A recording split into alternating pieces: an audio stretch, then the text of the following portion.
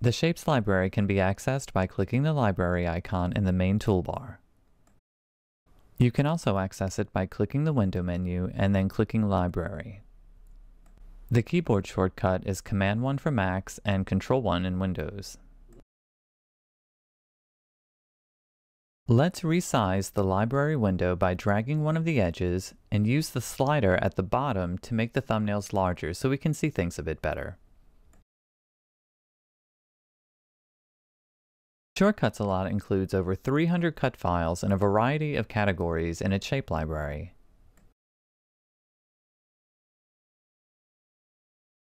To add a shape to your mat, just click it.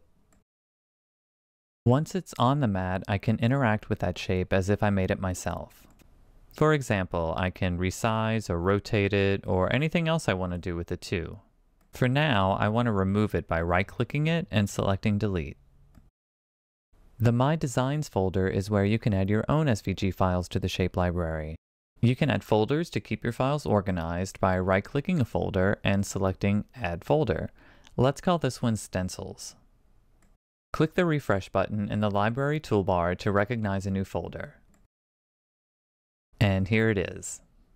To add an SVG file, right-click the folder and select Add File, and then choose the file you want to add.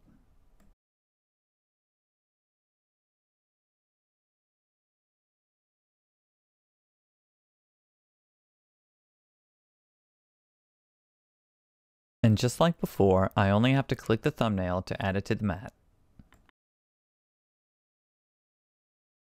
You can also add any shape as a favorite. Just right-click the shape and select Add to Favorites. That shape will now show up in the Favorites folder, just like this gift tag.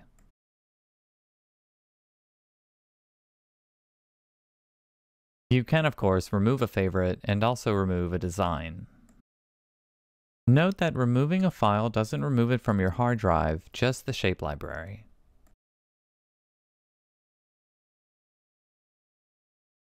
The shape library also has a search bar you can use as well. To add one of the search results to your mat, just click the design.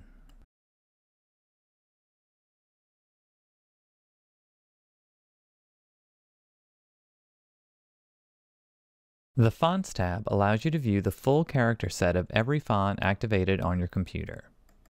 Select a font in the left panel. The panel on the right will display all the characters available in that typeface. Let's increase the thumbnail size by moving the slider near the bottom of the window. A lot of modern fonts have glyphs, and this is a handy way to access them all. You can add a character to your mat just by clicking on it. Since a computer's performance can be impacted by having too many fonts activated at a given time, you can temporarily install a font for use in a project. Click the menu icon at the top right of the library window and select Load Font. Then choose the font file you want to load.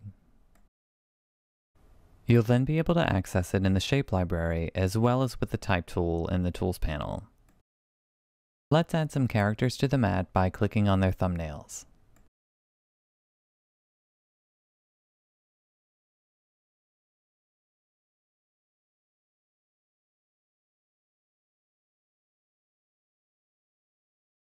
The Projects tab is where you can quickly access your Shortcuts a Lot projects you've saved in the past, as well as items from the Syzyx eShape store. To load one of your previous projects, select the My Projects folder and just click one of the thumbnails.